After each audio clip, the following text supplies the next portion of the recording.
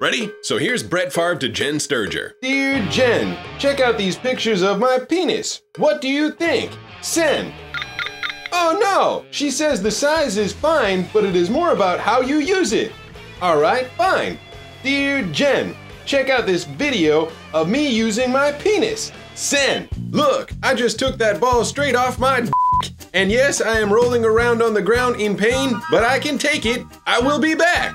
Are you interested in my penis now?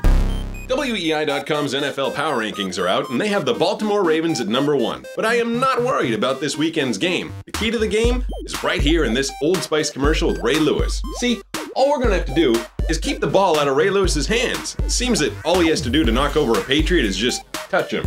And those are definitely Patriots. I don't know what Procter & Gamble has against the Patriots, but that's who he's knocking the crap out of in that commercial. Also, the bear. I don't know why there's a bear on the field, but if we can keep the ball out of Ray Lewis's hand and keep that bear off the field, we should be okay. And finally, remember that video I just showed you with Brett Favre taking one in the nuts? Well, you know who else has been taking it in the nuts a lot lately? Cleveland. There's a company out of Wisconsin, ironically entitled Perfect Timing, that released a new calendar for the Cleveland Cavaliers. Yep, that's LeBron James showing off his armpit hair on the cover. People from Perfect Timing are saying it's not all bad. It's still really good for anybody who's a collector. They might be interested in picking it up.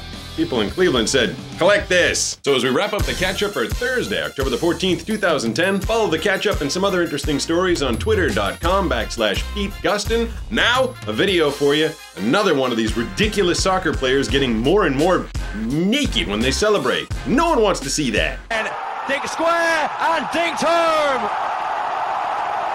It's the Montenegro captain who breaks the deadlock here.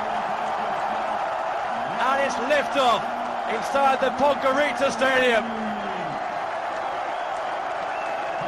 Not too sure about the mode of celebration, but they do not care one bit.